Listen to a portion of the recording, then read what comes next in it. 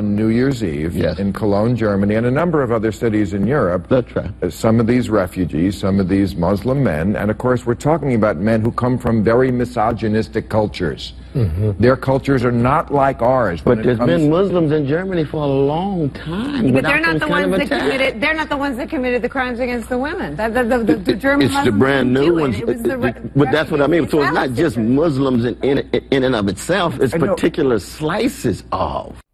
All right, slices of Muslims. There you go. Welcome to Gimme 5. One thing about Bill Maher, he's never afraid to address and take head-on the problem of radical Islamic terror and Sharia and the whole topic in general. And, of course, specifically here on his show last weekend on HBO, he's talking about what happened New Year's Eve in Germany, where refugee men attacked German women sexually and in mass. And it's become quite a story, and we get reports that it's been even wider spread than we first thought. So here the conversation continues. I just want to make sure that you have a nuanced reading of the very rich Islamic tradition that has its gangsters and has its magnificent people. Well, I think... But I don't care about the tradition as much as the present. I don't care about the tradition as much as the present. That is the key.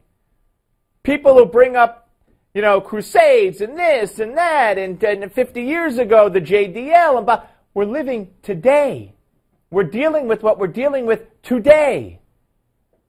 You know, you could go back to the Bible and say, oh, look at what the Bible says, you shall stone, but we don't.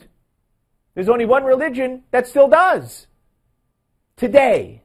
Good point. Here's some more. Ralph Reed. It's starting to look like an offloading of a hooligan and a criminal element, and in some cases, terrorist sympathizers. And I think Angela Merkel taking 800,000 of these refugees without adequate vetting of who these people are is going to come back. It's not a criminal element. Right. Now you're going to hear Bill Maher pick up on that. We'll play that again. And I don't want to scoop him here, but it's not a criminal element. It's more than a criminal element, says Bill Maher, and I tend to agree with him. Listen. It's not a criminal element unless you are prepared to indict the entire society as criminals. There is polling on this. A great many Muslims around the world are for Sharia law. You know what is in Sharia law: cutting off the hands for thievery, putting women to death for adultery, killing people for leaving the religion. Women are not equal citizens. That's true. These are not criminal activities in a Muslim society. These are activities. Very well said. Very well said. How do you argue with this? Well, I believe it's Ralph Reed here who's going to try, surprisingly, but watch. You really cannot indict all peace-loving Muslims who subscribe to that religion because of the bad actions. I'm not indicting all of them. Absolutely not. Well, you're the saying problem is that you're indicting none of them. No. We want to indict people who engage in criminal activity. Bill, that is not a fair characterization of what I said at all. All right, I want to ask one more thing before we run out of time. Because it's Can I just add quickly? That's why when Donald Trump suggested a ban on all Muslims, which I do not support, but that's why his poll numbers went up 12 points. Yes, and you know what? He's a demagogue. Of course it's wrong, but it got closer. But you know what? I agree, but it got closer to what people want. This is the one.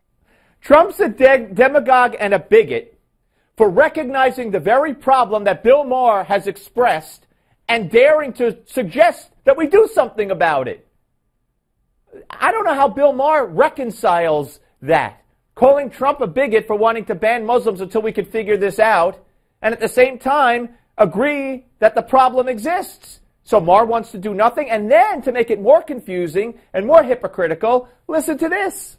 This is the one issue the Democrats are going to lose the election on, because they have to choose between demagogue Donald Trump that might keep us safe, and Hillary and Obama, who won't even say Islamic terrorism.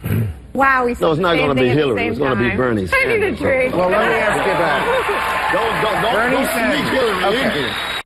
All right. So what is Bill Maher suggesting? First of all, Bernie Sanders will say it's global warming. But so what is Bill Maher suggesting? On one hand, he recognizes the problem.